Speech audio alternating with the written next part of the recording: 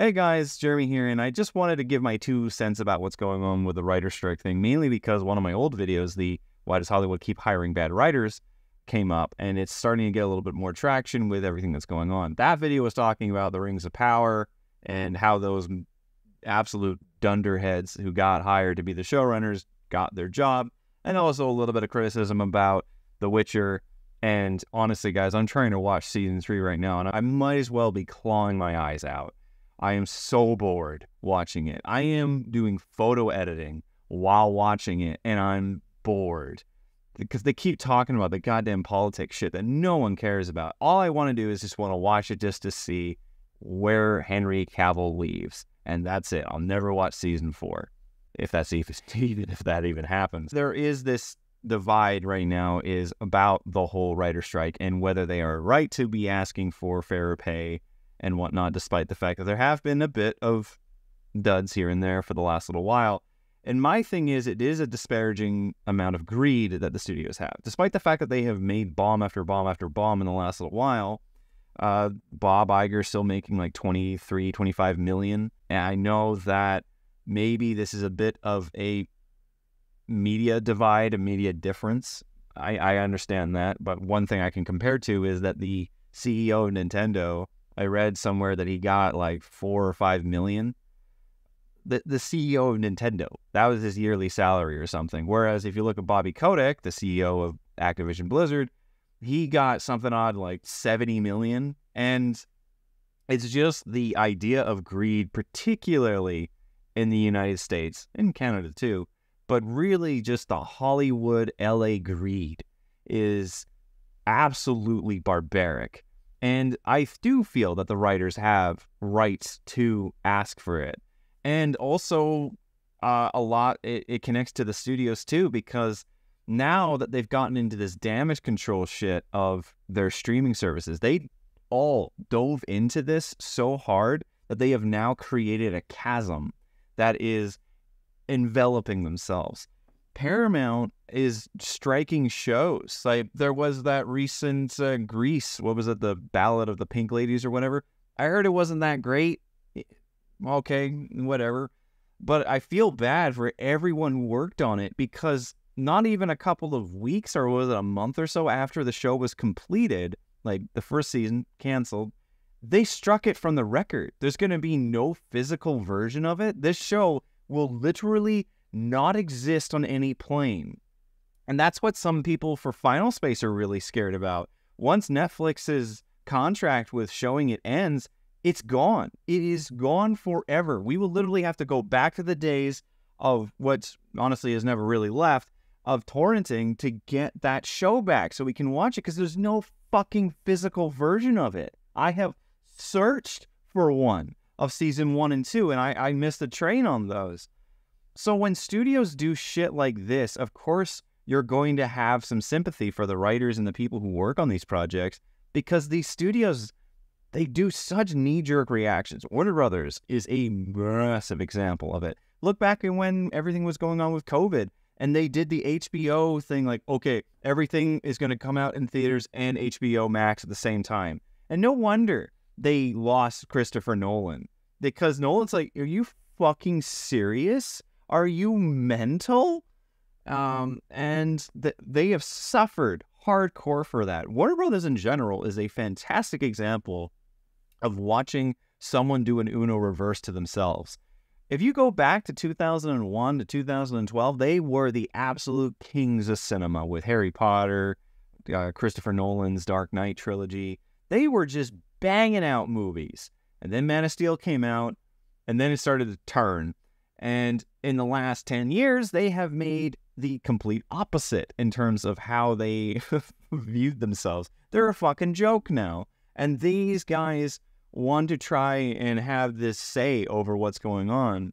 And again, there's just very little sympathy from me on the studio's side, especially when that one interview came out where they said that they're just going to be waiting until they run out of money so they have to come back for their jobs. Some of these guys were getting checks of like $60. You can't fucking live off of that.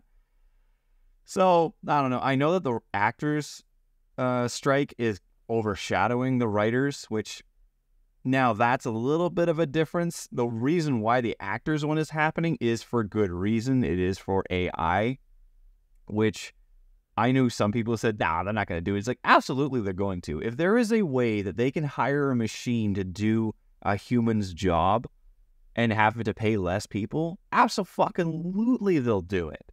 And it's so much a bad idea because that's how people get their fucking start is background. They've already admitted that they did it for WandaVision. They definitely did it for Rings of Power to the point where people were pointing out the same fucking people were in different spots at the same time. So when you are removing the means of getting actors into movies through background work, that's going to be absolutely mental. I'm not saying that many background actors are going to be the next Timothée Chalamet and whatnot. To be honest, a lot of background actors don't know how to park their cars. This is all from personal experience. But you still need to have physical people because that is how you get physical main leading actors. So coming back again to the writers thing, has there been some absolute dirty duds in the last little while? Absolutely. I still am amazed that some people still try to defend Obi-Wan, despite it being one of the worst shows I've seen in recent memory. And I know that it's a bit of a harsh criticism, but honestly, every time I think about it, it just gets worse and worse and worse. There are people, multiple people, who have gone out of their way to make that show better than the actual fucking studios did. And I don't know why we even come up with these excuses. There are some people who are like, oh, it's okay. It's like, no, we have limits. We have an expectation for decent storytelling. We have expectation for decent character drama. We have expectation for being entertained by something besides the fact of what its IP is. Its IP is not the reason why we are wholly watching it. It is a reason why, sure, but it is not the core drive. And that is why anyone who has said anything somewhat positive or even defensatory against any of the shitty fucking movies that have come out in the last while, The Flash, Ant-Man 3, Indiana Jones, honestly, I don't know how certain people thought that movie was better than Mission Impossible Dead Reckoning Part 1. Because at least I didn't fall a fucking sleep watching Mission Impossible. I am super kind of in this realm where it's not the writers who, in general, who are in an issue right now. It is the rooms that hire these writers. It is the producers that find these people and hire them. If you look at a lot of the writers for the season 3 of The Witcher, a lot of them, and you look at what their previous works were, they're all writing assistants. And again, it leads me back to what I said in that video. It's not who you are. It's not what you write. It's who you know first and foremost. And while, yes, that does work, that does lead some people to get some amazing jobs, some amazing careers, that should not be the fucking case all the fucking time. Unfortunately, it is. And that's how it is in the film industry. It's not even based on your skill. Sometimes it's just based on how well you get along and how much your silver tongue can get you. And that, while yes, is an asset and it is something that you should have decent human speaking skills. It shouldn't be the reason why you get your job in the first place. I guarantee you that's how the fucking guy who got the showrunner duties for Obi-Wan did, because that motherfucker had written Army of the Dead and that movie's awful. That's definitely how those fucking dipshits who run the Rings of Power got it. They were literally J.J. Abrams' bootlicker. They had no actual writing credit under their IMDb before getting Rings of Power. So, again, it comes back to not all of the writers are hacks. Are there more hacks now than there were before? Absolutely, but that's because we're also producing more content than we ever were before.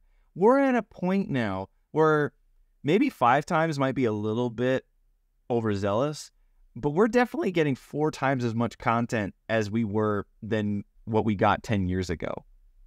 It's bonkers. Remember when House of Cards used to be the big thing. House of Cards and Orange is the New Black. Those were the big things that Netflix was producing. And now Netflix produces so many fucking things now that it's impossible to keep up. I actually remember I used to keep track of the Netflix original movies that were coming out, mainly because usually they were always bad or disappointing. There was like 1 or 2 gems that would come out here and there. But now it's a fucking waterfall. So when you have that much content coming out and that much of a expectation to produce, the turnaround time on some of these projects is bonkers. Stuff what used to take 2 years is now coming out in less than a year. The very fact that I worked on The Fall of House of Usher, the last project that Mike Flanagan did for Netflix, we finished shooting that in July. Hell, I even think it was June. No, it was June or July of last year. And I haven't heard a fucking word about it. Nothing. Now, admittedly, the separation between Netflix and Flanagan seems to have been a little bit, but also Flanagan got offered to go and do The Dark Tower for Amazon, so I don't blame him on that. But like, that's bonkers. I'm amazed it's taken that long. So that is something I think we've put ourselves into this situation, is where we just keep expecting new thing, nothing, soon, this, we want. We're so acclimatized now to wanting and expecting things to come out quickly that we don't actually let them stew. And that might be, honestly, that might be an excuse for certain projects and why they've kind of sucked. The fact that certain shows, particularly The Mandalorian, the fact that that fucker comes out almost every other year, like the first 2 seasons were year to year, then Book of Boba, then Mandalorian season 3. The fact that that show was as good as it was that quickly is a testament to Jon Favreau's storytelling, and also to Dave Filoni's overseeing. Yes, season 3 is a mess, but also, from what I've gathered, there was some studio exec interference.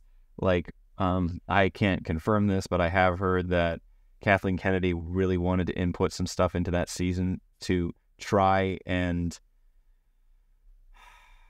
make The Rise of Skywalker make sense, because they're really, really dead set on trying to make that Rey movie. Long story short, I feel that the writers are justified in asking for fair pay. Anyone who does a job should be entitled to fair pay. I feel that the studios have gotten to a sense of greed and ill-conceived decision-making that they're a joke. How many franchise attempts have we seen in the last 7 years? I can count about 6 that blew up in their fucking face, and us, as the regular viewing audience, could have told you that was going to happen. I know that they tried it with the Dark Universe, obviously. I know that they tried it with the Terminator franchise. I know that they tried it with the Transformers movies. And now look at Mattel. They're going to try and do this with the fucking Barbie movie. Like, they're wanting to make a toy, what was it, Hot Wheels and all this other shit. It's like, do you guys not fucking learn? We go to see movies that we want to see, not because of what they are. Again, yes, a little bit of the side factor to it, but we want to see a movie because we want to see a good movie. Anyways, guys, that's my rant. I hope you guys enjoyed me for a little bit there. Let me know what you guys thought about this. What are you guys thinking? Are you on the side of the writers? Are you on the side of the studios? Where are you in this conversation, in this debate right now? I'm really interested to see what the comment section will be.